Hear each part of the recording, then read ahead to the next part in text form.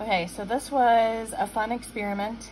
I ran out of regular substrate to put more on top, so I decided to try an experiment. I put the liner in a Sterilite box here, and I put some horse manure that I got from a company, like on the bottom, mixed in with the grain spawn, and then I put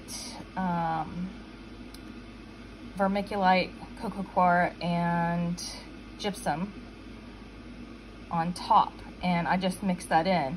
I just wanted to see what would happen, and it seems to have worked, because not only is it working for these guys, these are Stargazers, but also I have another box of frost that are coming up, and I've been harvesting these and drying them.